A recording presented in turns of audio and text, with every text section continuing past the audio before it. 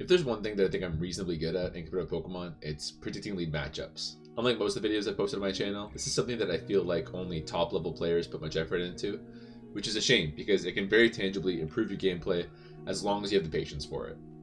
So first things first, the team preview. Introduced in Gen 5 with Black and White, this lets both players look at their opponent's Pokemon before deciding which Pokemon they want to start the battle. In competitive singles, we refer to a lot of the different Pokemon generations as pre-team preview and post-team preview. So in the older generations, you'll see a lot of dedicated lead matchup Pokemon because you always start with the same Pokemon, or even dedicated anti-lead Pokemon, and so on. But that's not the focus of this video. So let's say you're laddering on Pokemon Showdown, or even 1v1 on Pokemon Sword and Shield singles, what have you, and you see your opponent's 6. What do? In my experience with the game, players are likely to do different things based on their skill level. A beginning player is likely just going to lead with one of their aggressive setup sweepers and get a sweep going first thing. A slightly more advanced player might lead with their bulky Stealth Rocker or Hazard Setter off the rip and try to get up hazards ASAP. A mid-level player is most likely to lead with a Pokemon that's good at pivoting. So maybe a Choice Scarf Pokemon who can get off a fast U-turn and get a good switch into their best matchup, or maybe even a bulky Rotom looking to Volt Switch. Now, if you ever watched a top player Showdown live, they don't do any of this. Well, at least not without thinking about it first. Again, if you've watched their videos, you know exactly what they're likely to say. Well, looking at the matchup, This skill is not sexy or flashy, but taking the time to stop and analyze how your Pokemon match up versus your opponents will drastically improve your lead matchups. That advantageous first turn can be so huge too. It can mean you get your rocks for free, or you get a free hit on their switch in, whatever. It just starts the match's momentum completely in your favor. I said as much in my video on stacking, but even a one-turn advantage can mean a lot, especially in faster-paced, offensive style matchups. So it's one thing to say that they just look at their matchups and choose their best Pokemon, but what does that actually mean? Well, there's no better way to explain this process than by actually showing you, so let's hop into it. For my purposes for this video, I just had to challenge my buddy Austin here on Pokemon Showdown instead of laddering. So that way I can take my time here and explain my thought process without worrying about a timer or something like that. Although when you do find yourself analyzing lead matchups in your own gameplay, don't panic when your opponent clicks that timer button right here. You get a lot of time in this game, so you really shouldn't be letting time crunch stress you out. For my purposes, of course, I'm just be gapping and talking, so I've just asked him to pick a matchup and walk away from his computer. But I don't know what Pokemon he's going to lead with. I didn't even know he was going to bring this team, although he did send me a message beforehand asking that I don't judge him too much for this old team. He said he hasn't had a chance to update it much since Pokemon Home came out and changed the meta, which is, was fair enough. For our purposes, it won't really matter. So let's take a look at the matchups. To do this, I'm just going to go over every one of their Pokemon versus my own and see what matchup sounds good, and then I'll make my decision based on that information afterwards. Well, honestly, despite Austin's warning that this team is out of date, it still looks pretty damn threatening to me. It also looks similar to a team that I saw in SPL this week, or Smogon Premier League. That's kind of where the pros play. He's got a pretty classic Sword and Shield defensive core with these 4. Conkeldurr as this big heavy hitter, also probably offering a bit of speed control with a scary Mach Punch, and of course Dragapult, who's reached nearly 40% usage on the OU ladder for the past 2 months. Huge threat in his own right. As for my team, nothing too radical either. I brought a Scarfed Terrakion team. It's a little bit more offensive than Austin's team. I've been tooling with it for a little while, having some fun with it. But again, it's not as defensive. More of a bulky offense than a balance, I guess. Now, right out of the gates, I should also point out that before even looking at my opponent's matchups versus me, he already has some likely leads. Most mid-tier level Pokemon Showdown players love to lead with a fast U-turner like a Dragapult, or even a bulky Rotom to Volt Switch. So immediately, I'm decently worried that there's a likelihood that one of those two are going to lead. It's also worth noting that Seismitoad and Corviknight are very popular leads in this generation. Seismitoad is very likely my opponent's Stealth Rocker, so maybe he'll get greedy and he'll try to get up rocks turn 1. And Corviknight is sort of similar to Rotom in that he's this big, bulky Pokemon that shouldn't fear too much right out of the gates, and he can U-turn on whatever comes in so that he can field the best matchup possible. But let's actually get into it. For those that aren't interested in this nitty-gritty details or don't have the time to watch the whole thing and watch me break it all down, here's a timestamp for when I get back into the rest of the video. I'm going to start by looking at my opponent's team because it's his lead I want to predict, and so it's his head that I want to get into. First, he has a Corviknight. Now this thing usually acts as a late game setup sweeper with bulk up or iron defense, making it impossible to kill, or even more likely it acts as a tanky pivot to take hits and defog any hazards away from the field. Personally, looking at the structure of his team, I'd suspect it's the latter. but I'll have to be careful until I can confirm that. Against my team, it should beat my Terrakion until I can chip it down to around 50% health to kill it with a close combat. Until then, it'll be able to Brave Bird me or Iron Head me with ease. So right off the bat, he has one advantageous matchup versus me. Against my Aegislash, I'd say I have a slight advantage. It's choice banded, so it should be able to 2-hit KO it with Shadow Claw or close combat, and also completely wall him if he's Iron Head or Body Press or something like that. But Brave Bird would definitely do a good chunk. It can roost off whatever hits I've got and PP stun me theoretically. So once again, I'd like to whittle it down a bit first, kind of similar to my Terrakion. But again, I'm going to give myself a slight advantage here.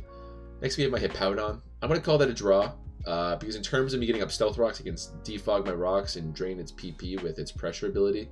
And it can't do any damage to me. This thing is max defense and HP, and it's also got Slack Off. But by the same token, my Earthquake can't hit it either. So yeah, a bit of a draw. My Clefable also is at a disadvantage here because its only attacking move is Moonblast. To be fair, unless that Corviknight is Iron Head, I should be able to Wish Pass pretty freely against this guy, so I'm not super concerned. But once again, it's not a great matchup. My Mandibuzz has a minor advantage, I'd say. It's also got a lot of defense, so I'm not too scared of whatever attacks the Corviknight is dishing out. And in return, I can knock off its leftovers and U-turn into something else. Finally, my Hydreigon. I actually specifically included a Nasty Plot Hydreigon because I realized how weak my team is to Corviknight while I was team building. If I can get a Nasty Plot off of this guy, he will cook that bird alive. However, for a lead matchup, it's a little bit less good, as I guarantee he'd try to get off a super effective U-turn or body press. Even then, you know, I really like my Hydreigon here as a lead matchup because he can get off a Flamethrower, take off half of that Corviknight's health, and then he puts my Terrakion and Aegislash I mentioned earlier in a great position to kill it. And I can easily get that health back from a Clefable, Wish Pass, anywho. So I'm going to give my Hydreigon the advantage here. So right out of the gates, Corviknight's looking like a pretty good lead for my opponent, and honestly a pretty likely option. Next up for my opponent is Clefable. Usually we see variants of either a defensive Leftovers set or an offensive Life Orb set. Nowadays I think it's safe to say the former is way more common, but once again I'll be careful until I can get the confirmation. And regardless of what set it's running, it should be able to smoke my Scarf Terrakion. I can't even 2-hit KO defensive Clef with Stone Edge. And Moonblast is going to do a ton to me. This should be a bit of a running theme with this Terrakion. You know, he's not a great lead. He works best as a cleaner in the late game or a revenge killer or what have you. He's not dishing out fast U-turns like a Scarf Hydreigon or a Scarf Landorus. So he's just not a great lead as a result. Now my Banded Aegislash on the other hand would be a pretty hard counter to this thing no matter what set it's running. Even with max defensive E to Ds, my Iron Head is going to one-hit KO it, and even if it's a max speed Timid Clefable, so he can outspeed my Aegislash, and he managed to get Flamethrower off first, it's not even going to do 50% to me, so huge advantage for my Aegislash. My Hippowdon, sort of similar to against the Corviknight, bit of a draw. My Earthquake and his Moonblast should do similar damage, and there's a good chance we end up trading Stealth Rocks. However, if it is Life Orb, it'll definitely do a fair bit of damage, which I don't love the thought of. Then of course is my own Clefable. This should be a bit of a draw. Once again, I suspect that my opponent brought a defensive Clefable like I did, in which case, you know, it's a complete draw. But even if he brought something offensive, I shouldn't have much to fear as my specially defensive Clef is one of the better answers to that on my team. Next is my Mandibuzz, which I don't love. Moonblast is super effective and should hit me pretty hard, and if Clef has Toxic, that would be a big blow to my Defogger. A Life Orb Clef would hurt even more. Finally, we have the matchup versus my Hydreigon. If I can safely get a Nasty Plot off, I could probably dish out some really decent damage to this, but that would be supremely risky to do off the lead, so I don't love that either.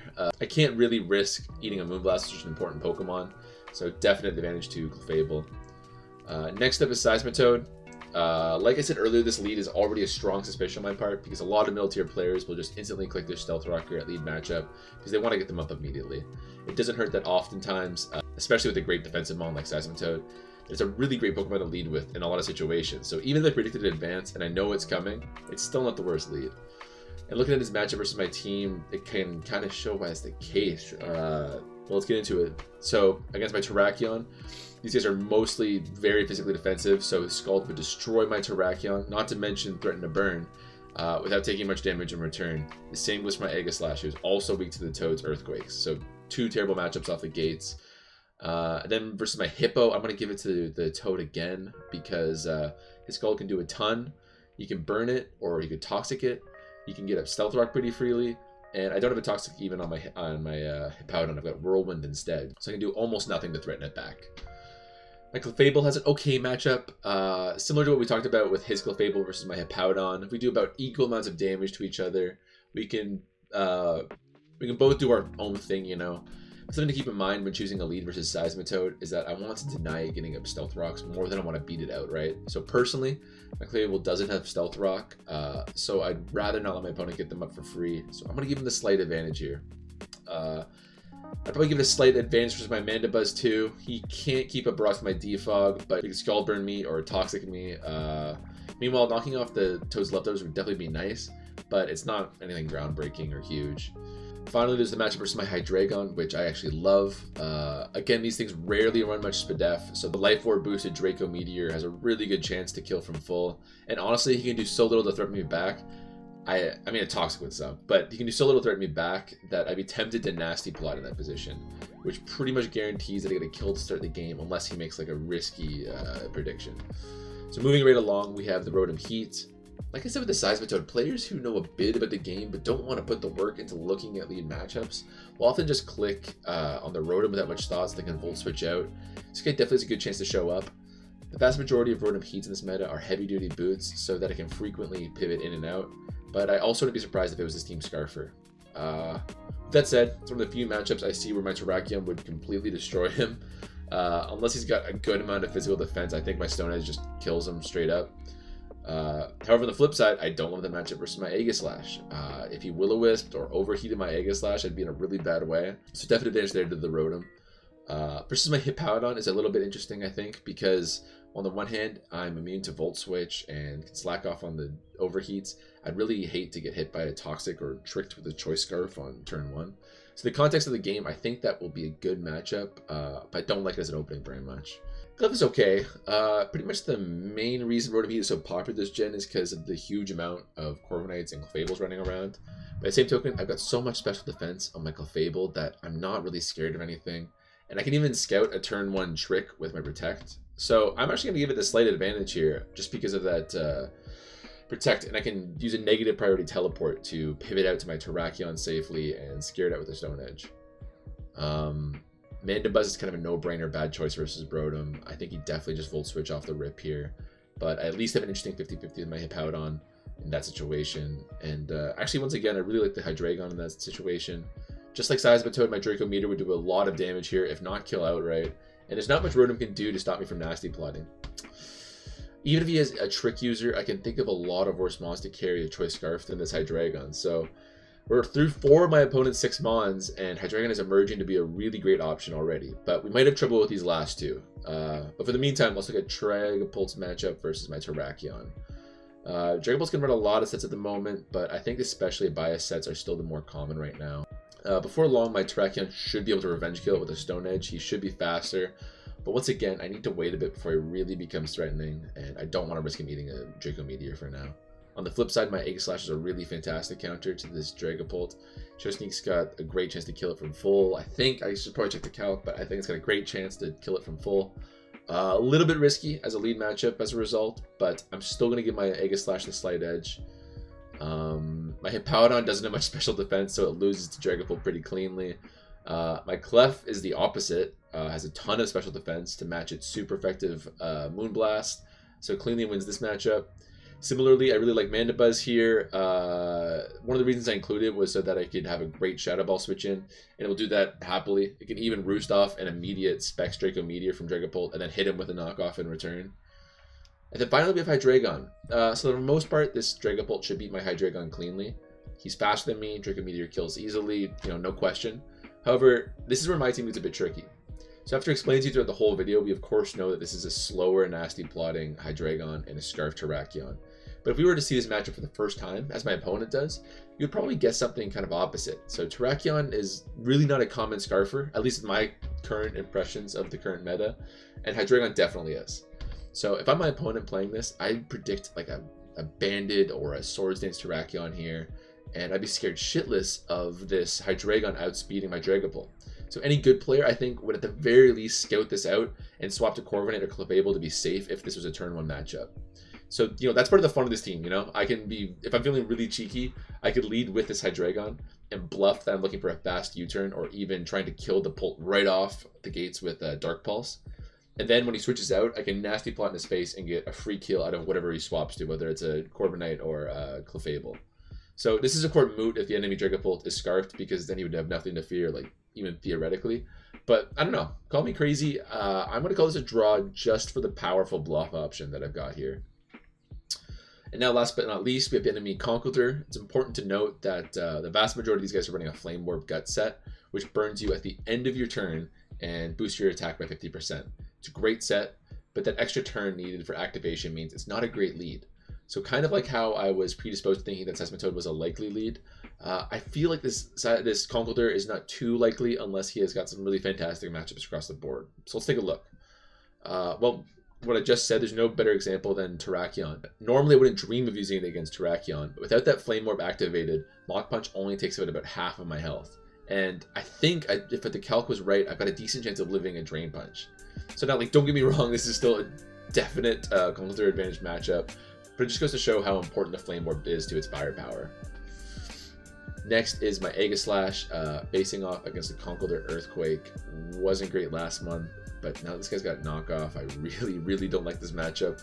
So it doesn't help that he can eat whatever I dish out pretty comfortably. So once again, Conkeldurr takes that one. Next up, we've got Hippowdon. This one I'm actually going to give it to Hippowdon. He can get Stealth Rocks up turn 1. And once again, without that burn, Conkeldurr shouldn't be hitting too hard. In fact, I bet he'd stay in that turn just so he can get it activated because it's so important to the Mon. They kind of get a free turn of rocks there. My Fable, this is a really great matchup for Clef. Normally, Guts Boosted Facade would eat my specially defensive Clef alive, but turn 1 I can dish out some serious pain and I resist all of his other moves. Mandibuzz, I'm actually going to give the advantage to too, surprisingly. It's tanky enough to live whatever hits or send its way turn 1, and then I can actually knock off that Flame Orb so that he never gets that Flame Orb boost. So normally it's a rough matchup, but I love it as a lead here. And finally, the last matchup we're going to look at, Hydreigon. Another great example of why you need that Guts boost, because I think this guy actually beats him as a lead matchup. My Hydreigon should live a Mach Punch pretty comfortably and then kill it in return with a Draco Meteor. A Drain Punch would kill, but it's too slow to get that off. So yeah, my Hydreigon would be super low health afterwards, but that would be a massive threat out of the way, and I can just pass a wish to it later on with Clefable's Teleport to get my Dragon back up to full. So that was a lot of work and a lot of talking on my end, but where does that leave us? Well, if I'm my opponent, there's no way in hell I'm leading Conkeldurr, we know that, and Dragapult had a pretty bad spread at the beginning too. He might still try to get off a cheeky fast U-turn, his Fable has a pretty good spread, but if it's defensive like I suspect, it doesn't really do much for my opponent turn 1. Rotom has a few decent matchups, especially if it's packing a Scarf Trick, so it's decently likely, I think. Seismitoad has some amazing matchups versus my team. I think he pretty much beats everyone except for my Hydreigon. All things considered, this seems an extremely likely lead, especially as a rocker. And finally, Corviknight. Nothing to get really too excited about, really, but it doesn't lose any matchups, really, except to the Hydreigon, and even then it's got a good matchup. And then it gets to show some damage with U-turn or body press, so I think it's very likely too. So if we take all that information into account and we condense it, we want something that can deal with these 3 options: the Toad, the Rotom Heat, and the Corviknight. And really, there's no other choice to be made than that Hydreigon. In my opinion, he cleanly beats these 3. And I even like his options versus the Conkeldurr if for some reason my opponent goes for it. I can even bluff a Scarf to pull off some plays versus the Dragapult. And if he leads Clefable, which again, I don't see as particularly likely, I've got a few really comfortable switch-ins with my own Clefable and Aegislash if that does happen. So I won't even lose that much momentum as a result. So without further ado, let's see what Austin picked here. And he does pull the Dragapult. Okay. That's just perfect. So now I have the choice of ripping a Meteor and killing this right at the gates, or I can just start boosting immediately and potentially killing his Clefable or Corviknight if he swaps into it. Both are really tantalizing options. And I didn't really actually predict this going in, but I think this is a really great example of how cool the process can be. Ordinarily, I wouldn't ever lead a game with my really crucial, kind of fragile setup sweeper. But now that I've gone through one by one, I can completely justify the decision I just made, and I even have a rough game plan for the first few turns, regardless of who we pulled up. And let's flip that thought on its head. If I just kind of went for the low effort lead rocker or lead the game with my U-turn or Mandibuzz, well, I'd probably be in a really bad position. At best, I get a mediocre matchup that I have to swap awkwardly around for a few turns, and at worst, I could see one of my defensive tanks crippled. The last thing I want is to be playing off my back foot at turn 1 of this game. So the value this process brings might seem minor, but this creates an immediate advantage that you can press and push on for the rest of the game, especially if you're playing an offensive team and that momentum is so important. Of course, at high level play, this process becomes a bit more complicated. My opponent might arrive at the same conclusion I did, that my Hydreigon has some great matchups, and go for Clefable expecting that. And, you know, yada yada, and then I could predict that, and then we could do that. And this is just, you know, at that level, everything is mind games on mind games to begin with, so I'm not going to delve into that. But I'm sure that many of you, if not most of you, are sitting there looking at how much time I did on that and thinking to yourself, look, there's no way in hell I am doing that every game. Even if I wanted to, my opponent would run at the timer every time. Let the pros do their shit. I just want to click buttons. And to everyone thinking this, I have two counterpoints. One, I was trying to explain my thought process to you, my lovely audience. If I was going through this all in my head, it'd be much quicker. Have you guys ever watched Ahita Vahita and heard Blunder and CTC immediately say, oh damn, like Bisharp has an amazing matchup against this guy? It's the same process. It's a skill like anything else, and once you start to get a little bit good at it, you'll get pretty fast. Which leads me to my second argument, that this process speeds up the more familiar you become with your team and with the meta. So I just stopped and said to myself, okay, you know, I worked through it and I said that Hydreigon doesn't have a good matchup versus Clefable at lead. Well, the next time that I go through that, I'm not going to have to think it through and calculate, because I already went through that thought process before. I'm just going to see Clef and go, oh yeah, right, she beats my Dragon. I already thought that. I run into Clef a few more times and it's just going to become automatic. Like, boom, Hydreigon bad versus Clef. I don't even have to give it a second thought. This is why I'd recommend, if you're just trying to incorporate this sort of technique into your play, that you ladder with the same team for a little while. That way you reduce the amount of work you have to do. In the OU tier, there's only about 40 Pokemon at the moment, and when you consider that almost all of your games are going to include the same oversaturated Corviknight and Clefable and Rotom and Seismitoad and Dragapult, it's a lot faster to pick up than you might expect. At the end of the day, the most important decisive skill in this game is your game knowledge, and knowing which Pokemon match up against who is the most important game knowledge I can think of. In fact, I'd say the single most important reason why you should be looking at your lead matchups is that it teaches you to look at matchups, period. Knowing how your Pokemon match up versus your Pokemon isn't just for picking a lead matchup, it's just good to know. This lets you make informed decisions like, oh, this Pokemon has a terrible match versus my opponent. He's not going to do anything for me. I should sack him here. Or on the flip side, or damn, like my Hydreigon's got a great matchup versus my opponent. I've got to make sure I keep it healthy so that I can put in as much work with it as possible. Not just knowing these matchups, but being able to juggle them in your head and update them as the game goes on and your win conditions evolve might be the biggest separator between your average Pokemon player and the pros you see dominating the tournaments every season. Now, I should make a late disclaimer that this is the process of a mid-level player like myself. I do not profess to be a pro, and I'm sure I've already earned a slew of corrections and arguments in the comments from what I was going through the lead matchups. I was just trying to explain the process that I go through when I predict these lead matchups. The most important thing is that I'm going through a process at all. If I make these decisions based on faulty information and it bites me in the ass, well, you know, now I know that, and I've learned that. And it's a mistake I can avoid in the future. That's just how you grow. So that means that the vice versa is true too. If you're a new player and you're completely intimidated by all that information I just dropped, it's completely okay, relax. I play this game a lot, and you shouldn't prematurely compare your knowledge against mine. Even if your knowledge is smaller than mine and you don't have a complete understanding of the meta, going through this process at all will still pay off in a big way, I think. And if you're new to the game and you don't even know where to start with analyzing Pokemon, don't be afraid to look up your opponent's Pokemon on Smogon's Strategy Pokedex, and you can also take the time to learn what leads work in most situations. And you know, I kind of ragged on people who do this earlier in my analysis, but if you got a Scarf user with U-turn or a bulky pivot like Corviknight or Rotom, those are not bad leads to just throw out when you're just getting started. And you know, if you can even just stop and look at how, like, you know, those three examples I provide and look at which of those three is the best against your opponent's matchups, that's already a great start. And you are probably going to see a lot more success when you play doing so. Otherwise, after a lot of talking on my part, that's going to do it for today's video. If you're still watching the video, thank you so much for sticking it the whole way through. I hope you learned something. If you'd like to see more of my content or want notifications of when I upload, you can subscribe to this YouTube channel or follow me on Twitter. You can also throw me a follow on Twitch to see where I sometimes get footage or ideas for some of my goofier video ideas. That's going to be it. Thanks, guys.